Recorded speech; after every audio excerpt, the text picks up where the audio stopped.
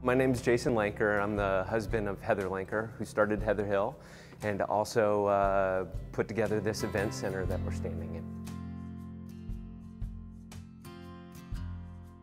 We were living out in Southern California. My wife was working as a costume designer out there, and she decided, you know what, I really love designing for my daughters, and it kind of grew. And when we moved out here, she said, you know what, I'm going all in. This is actually a 1920s Chevy dealership that had turned into a glorified junk store, about 14,000 square foot of it, and it was an eyesore right in the middle of downtown.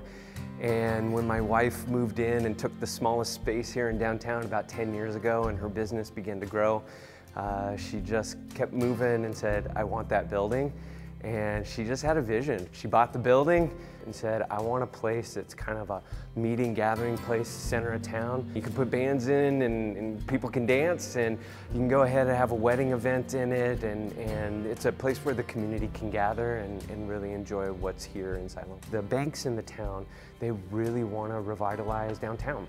And so they got together a few years before, and somebody had the idea of, hey, you know what, people coming in trying to do stuff with older buildings, they're gonna run into some issues. Could we do it together?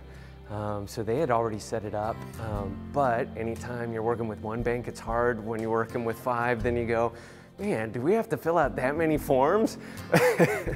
And so they were great, but it's just so many more things to walk through. So that was a big hurdle. It started as being in love with a place, but as she's been here for almost a decade now, it became being in love with the people and getting to know the shop owners and getting to know the community, and to be able to be in an environment where it's slow enough and small enough that you can really get to know people.